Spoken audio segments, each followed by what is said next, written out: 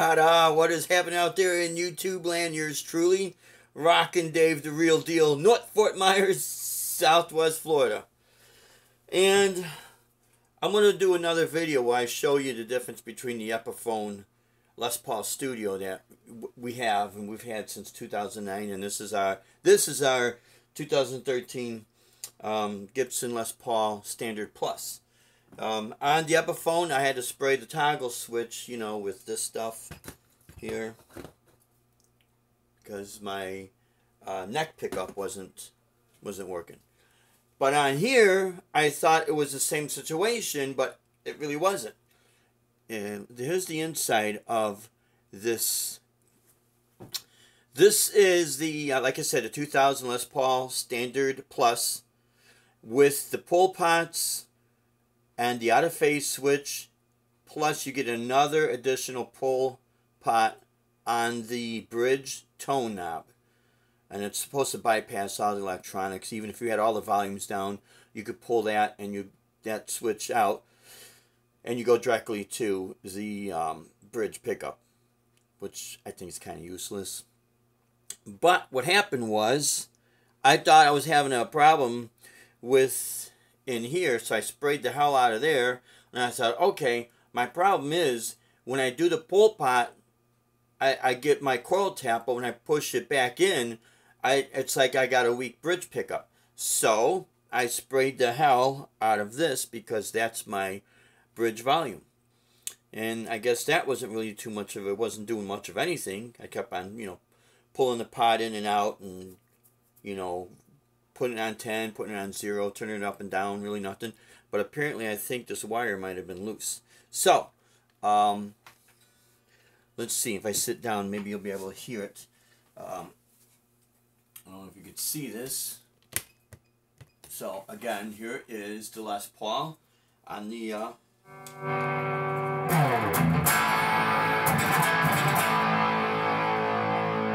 It seems to be full power. Here's the coil tap, and I'm going to turn the volume down a little bit so you can hear it a little bit.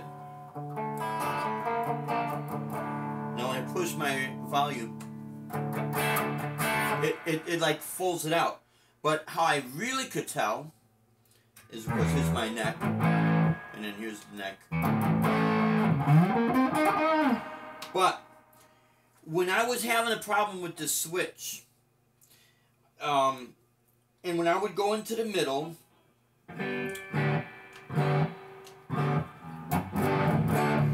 that wasn't the problem.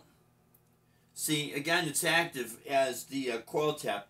The problem I was having when I would pull out my neck pickups volume tone, it seemed like the out of phase wasn't working. Now it's working.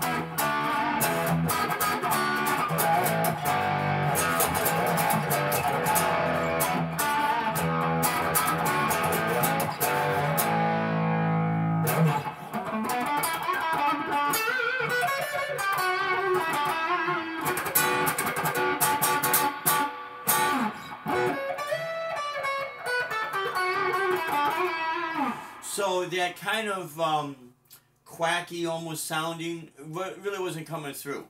And there are times I do use that for certain things, and it's like, okay, well, what's the point of having it if it's not working?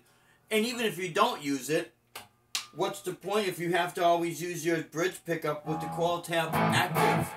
Let's say you want more fuller sound. Now, I'm going directly, no effects or anything, directly into the Fender Hot Rod Deluxe George Benson model.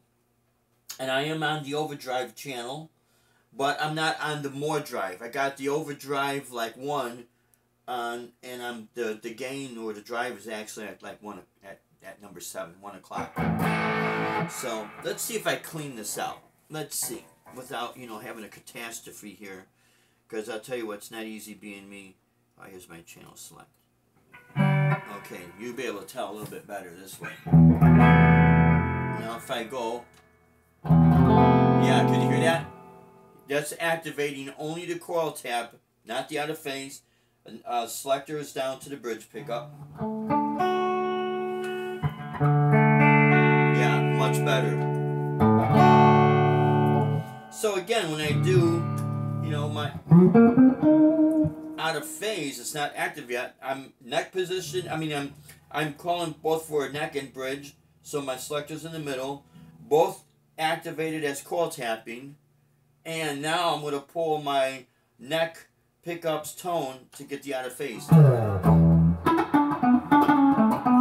It's almost like the P90 sound.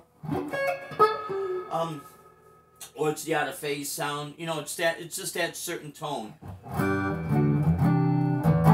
And trust me, in the beginning, when I first heard it, I thought, it's not too cool because it doesn't sound metal, or it doesn't sound this, or it doesn't sound that, or even with the jazz fusion.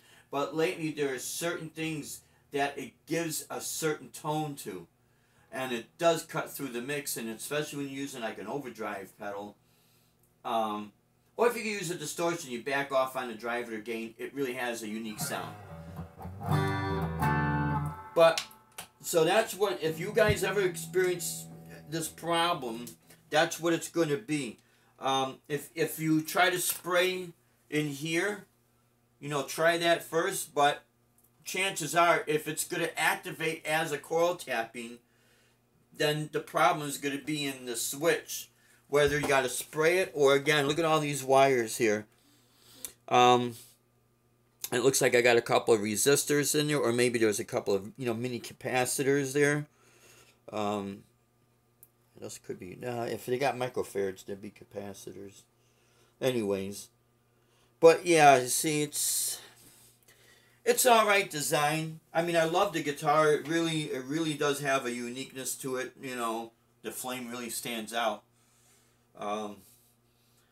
You know, there's been certain issues with it, but, you know, it is a nice guitar, nonetheless. So, anyways, but if you have that issue, try that. You could try spraying it, or you could try wiggling some of these wires. And if that is still a problem, and if you do know how to fix your guitar, and you just think maybe there's something faulty, you know, supposedly when we're the first buyers of these brand new, we have a limited lifetime warranty. So there should be no problem going right to the Gibson factory. Now, well, it wouldn't matter. If we were in Illinois, all we had to do is go down to Nashville. Now we're in Florida, we just go up to Nashville and just go to the Gibson factory and say, hey, there's this problem. Do you think you can fix it? Or if not, honor my money. Let me pick out another guitar. They should be able to do that. You know, you don't have to be some famous YouTuber or a famous guitar player. Even if you're just doing it at your pleasure, the fact of the matter is you spent your hard-earned money. And, you know, I'll tell you what, companies that do not honor people who spend their money are companies I never want to deal with. Because they might get my money once, but they won't get it twice. You know the old saying, fool me once, shame on you. Fool me twice, shame on me. I don't let the shame on me happen. You know, I give people, I'll give them the benefit of the doubt. Everyone does make mistakes. That we understand. But when you put that aside, and if there's anything that you shouldn't have to, you know, if you could drop $2,000 to $3,000 on a guitar, you shouldn't have to do any work on it. You know, like I've said many times, the Ibanez that we have here that you see me use a lot with the reverse headstock, the RGA, that thing's nearly flawless. It does not have this tone. I do love this tone, and I do love the way this guitar sounds, looks, and feels. And it does have the 60s neck. So the Epiphone has the more of like the 59 or the 50s neck. But anyways, don't want to babble on too much with this. That could be your problem, my friends, right in there.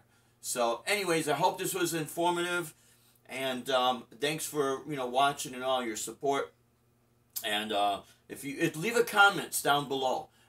Let me know what you think. If there's any luthiers out there, I know Mr. Zip Fix, he knows a lot about this stuff, and I know Brad the guitarologist does too. So just let me know, and and there's no insults here, so don't worry about. Just let me know your honest opinion. Somebody might say, get rid of that crap, Dave, and just go back to the old Les Paul days. Yeah, but I do like the way some of this sounds for what I do. Anyways, my friends, if this has been informative, hit the like button, subscribe, do all that good stuff. We really appreciate it. Until next video, you stay safe, you stay true, rock on, and God bless you, my friends. Rock on.